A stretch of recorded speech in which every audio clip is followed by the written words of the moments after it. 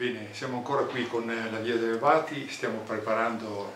la nostra andata all'Expo quest'anno, sarà un incontro importante, abbiamo preparato anche il nostro roll-up per dare sempre più visibilità a questo cammino. Parteciperemo a 4 giornate a Milano e abbiamo chiesto a questo proposito alle aziende, alle persone che sono interessate di inviarci anche fotografie e materiali anche riguardanti il cibo, perché come sappiamo è un expo anche sull'alimentazione. Inoltre abbiamo sempre chiesto alle aziende, alle parrocchie, ai camping, bed and breakfast, ai turismi, sempre del nostro territorio, non dico della via, e cioè chiedendo la collaborazione degli IAT e degli uffici turistici, da Pavia a Pontremoli,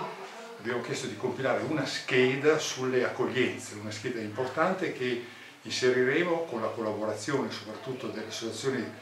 internazionali della Via Francigena, che ha sede in Svizzera,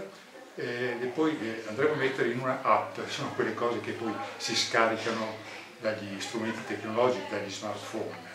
Quindi questa è un'altra seconda cosa importante sulla quale stiamo lavorando per questi territori.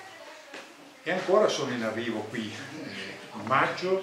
ancora prossima domenica una ventina di persone da Mantova, ne erano già arrivate una trentina da Piacenza, ritorneranno i cavalli, 8 cavalieri che saranno a Borgo Taro il 1° di giugno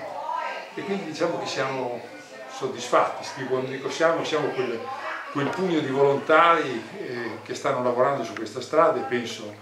a Emilio Di Bardi, alla Grazia Di Bardi, a Ivan, alla Raggio Patrizia, a Marino Lusardi, a Pier Giorgio Emi soprattutto per il sito. Ecco, questi magistretti sono questi nostri importanti collaboratori che ci danno insomma una grande soddisfazione, una grande collaborazione per questo cammino che davvero sta lievitando e sta camminando.